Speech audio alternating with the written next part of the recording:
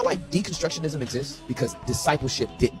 And you got these people more in love with your church than in love with Jesus. And so when the church hurt them, they couldn't even stay committed to Jesus? There are 3 reasons why I dislike this video and others like it that I've seen on the Christian side of TikTok and social media. The first one is the assumption that everyone who leaves Christianity was simply church hurt. And that's honestly really far from the truth.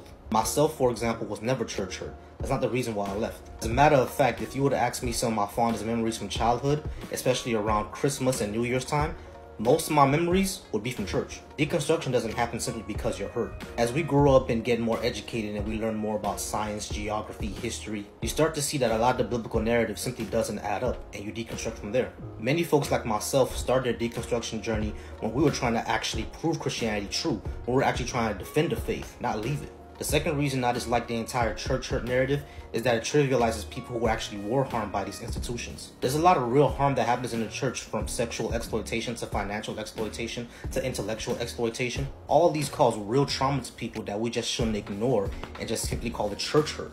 Not to mention that just because the deconstruction was based on something emotional, it doesn't make it any less valid. When you're part of a community that's told that you're supposed to uphold certain values, and many people and leaders within that community actually fail to uphold those values, on top of them causing real trauma to others, it's completely valid and proper for you to actually examine why you're part of that community in the first place, why you actually believe in these things this community believes in the first place. Which leads me to the third reason why I dislike the church hurt narrative. It essentially promotes an anti-intellectual mentality, which I feel is dangerous for black people as a whole.